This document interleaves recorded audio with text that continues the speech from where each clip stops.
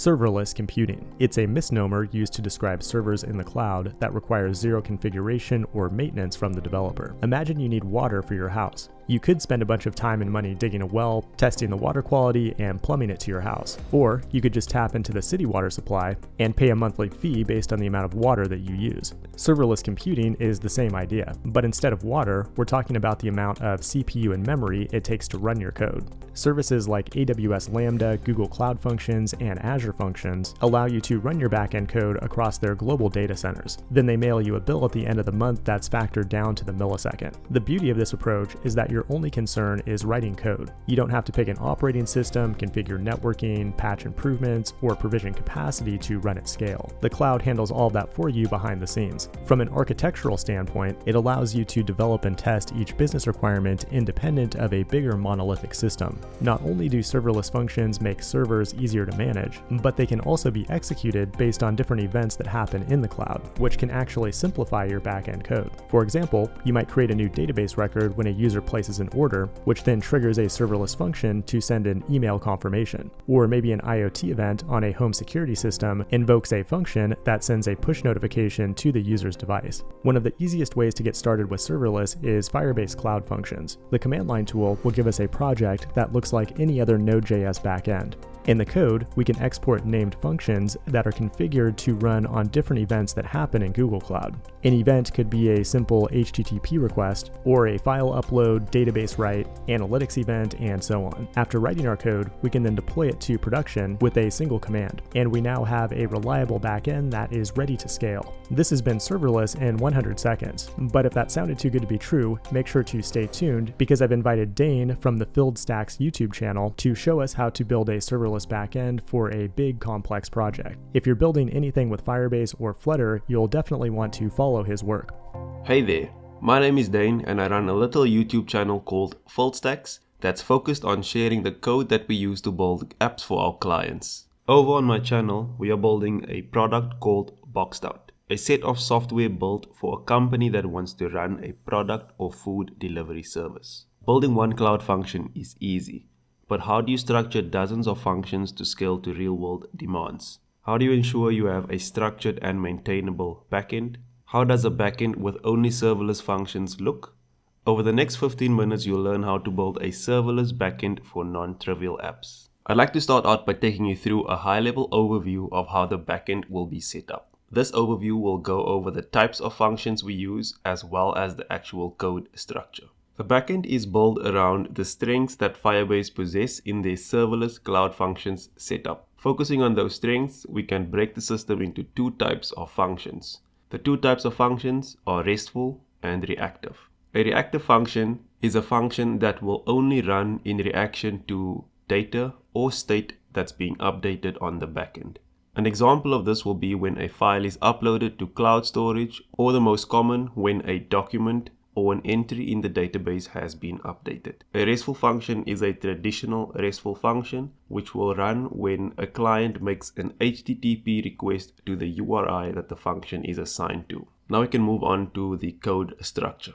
We have an enforced code structure that will help with the organization of the backend as well as the overall maintenance as it grows. There's three major things to go over. Number one, each function will be in its own dedicated file. This is to get rid of the natural tendency when starting with Firebase Cloud Functions to keep adding functions into the same index file, forcing it to grow bigger as your backend requirements grow. And as a note, the file name will be the exact name of the endpoint or function to keep things easy to manage. This is not a requirement, but I found it to be quite useful. Number two, functions will be placed in a folder titled either RESTful or reactive. And number three, the backend will be split into different resource groups to ensure a structured backend in production. As a quick example of this, we can look at the code structure below for the product delivery service backend.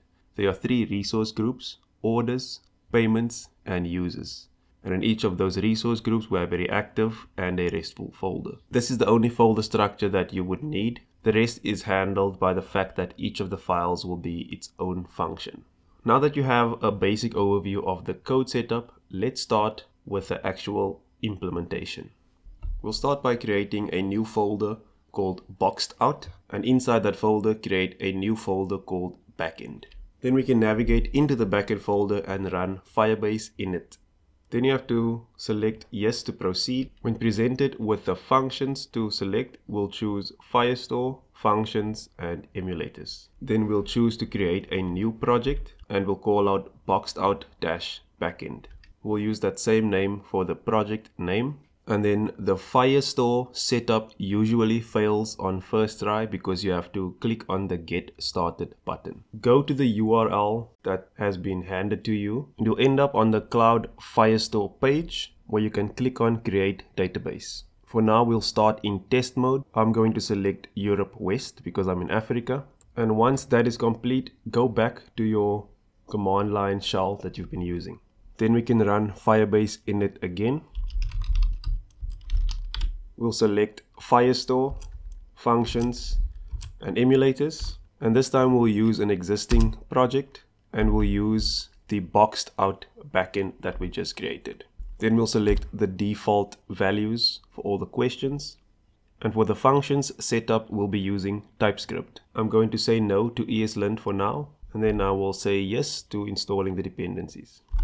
When asked about the emulators, we will select functions and Firestore. Press enter to select all the default ports. And we'll select to enable the emulator UI. If you don't have the emulators downloaded, select yes to download the emulators. And that should complete your Firebase functions setup.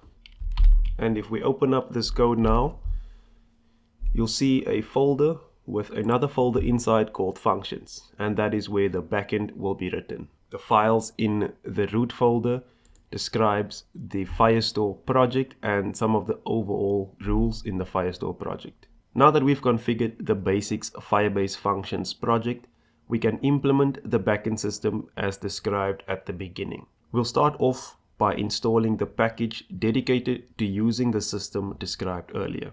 It's called Firebase Backend. We'll navigate into the functions folder and then we'll run npm install firebase-backend. Then you can open up your index.ts file in your source folder. You can delete all of the code in the file currently. Then we'll import the function parser from the Firebase backend. Then we can set the exports equal to a newly constructed function parser that takes in the current directory name as well as the exports. This will be all the code you need in your index.ts file regardless of how big your backend gets. And that's also all the setup we need before we can actually start writing any functions. Let's start with something familiar. We'll create a RESTful endpoint on our backend. We'll start by creating a folder, the resource group, and we'll call that users. Then in the folder, we'll create another folder called RESTful. And in that folder, we'll create a new file called add-payment-method.endpoint.ts. For any endpoint, the file has to end in .endpoint.ts. If it doesn't, then it won't be loaded as an HTTP endpoint on the backend. Then we'll start off in the file by importing request and response from Express, and we'll also import endpoint and request type from the Firebase backend. Then we will export a default new endpoint. The first value we'll pass in is the name of the endpoint. We'll pass in the add payment method string. The second parameter expects the type of endpoint that we are creating. We'll pass in request type.post. And for the last parameter, we pass in the express endpoint handler, which will be the actual code that's executed when your endpoint is called. This is a function that takes in a request as well as a response. And what we'll write in this function is just some code to read the values sent in the request and then return that in a different format so we can know that it's working. We'll start by reading out the card number and the card holder from the request body. Then we'll create a new value called payment token that has these two values concatenated with an underscore in the middle. And then we'll return a response with a status 201, and we'll send back a map with a key token and we'll assign it the payment token. To make maintenance easy as the codebase grows, remember the tip that I mentioned. Give your file name the same name as your function endpoint. That way when you are debugging an error in production, you know exactly which file to go to find your function. Now we can go ahead and test out this function. To test this out, we can simply run npm run serve. This will build the TypeScript code and then serve the functions locally through the emulator. If this command is successful, you should see the following in your console.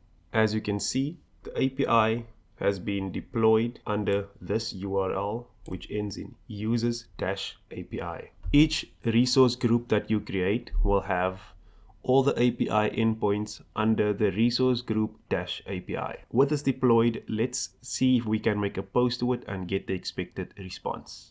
For this, I will be using Postman. We'll take the URL that the API has been deployed to and paste that in the Postman URL field. We can add our actual endpoint name at the end of it, /add payment method.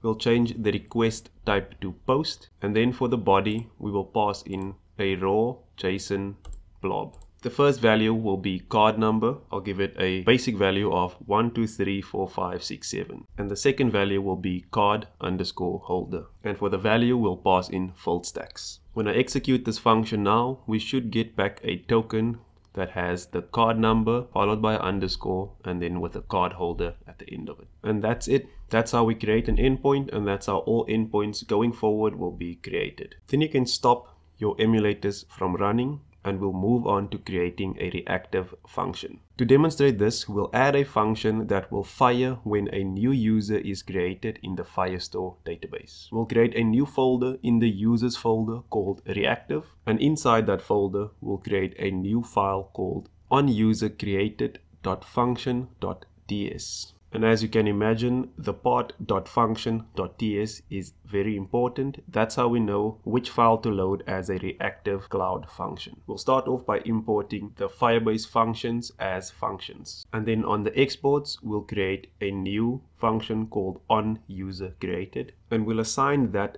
to the onCreate function callback provided by a document from Firestore. To access that, we'll index into functions. Go to Firestore, then supply the document pattern that we would like to listen to. In our case, we want to listen to the users collection and check for any new user ID. And lastly, we want to listen to the onCreate function callback. This takes in a callback function that provides us with the user's snapshot as well as the context of this event trigger. The data for this document can be retrieved by calling the data function on the user snapshot. And to avoid getting off topic, we're simply going to log out some text that says that we have sent an email to the email value on the data from that document. To test out a reactive function, you have to start all of the emulators. So the npm run serve function won't work because that only deploys the functions to the emulator. So to run this time, we'll first run npm run build, and once that's complete, we'll run firebase emulators :start. This will start up the functions as well as the Firestore emulator that we selected at the beginning. And then you'll see two URLs, one for the functions emulator and one for the Firestore emulator. In addition to that, we can see that we also now have a new function deployed called onUserCreated. We will go ahead and create an actual document in the users collection, and that function should fire on its own, which is why it's called a reactive function. You can open up the Firestore emulator URL. Then you can click on Start Collection. We'll give it a collection ID of users, and for the field value, we know that we are expecting an email. I'll be so kind to give you my actual email address in case you have any questions, which is dane@fullstacks.com. If I click save and that document is created, when I open up the console, there should be logs saying that we've sent an email to this email address. It tells us that it begins the execution and then it sends the email. And that's it. You've created a reactive function as well as an HTTP endpoint. Going further, when you want to expand your backend, You simply create a new file in the dedicated folder and it will be added automatically to your backend when you deploy. There's one last thing I wanted to show you, which is to improve the code setup. The way that the default TypeScript project is set up is not sufficient for consistent deployments and debugging. And because of that, we'll add some additional things into our project. We'll start by making sure that the old function code doesn't lurk around when we're testing any new changes. To fix that, we'll add a new package into the functions folder called rimref. We'll run npm install -d rimref. This will install it as a development dependency. Then you can open up your package.json file and we'll add 2 new scripts into the package.json above the build script. We'll add a clean script which we'll call rimref and pass in the lib directory. And then we'll add our second script which is called pre-build, and this will call the clean script. The pre-build will always run before build, which builds our TypeScript, meaning the old code will be deleted before we build the new code. And then to deploy, we can run npm run build. As you see, there will now be 3 scripts that's being executed because of the 2 additional ones we added. And then we'll run npm run deploy. This will only deploy the functions to your backend. When that deployment is complete, you'll see your API link printed out. And we can do the exact same test with Postman that we did earlier. This is quite a new package and a way of developing a backend on Firebase for us, but it provides a clear path towards a large and maintainable Firebase product. If you want to see this being used in development, please check out my channel where I'll be doing backend and front-end work on a product over the next year.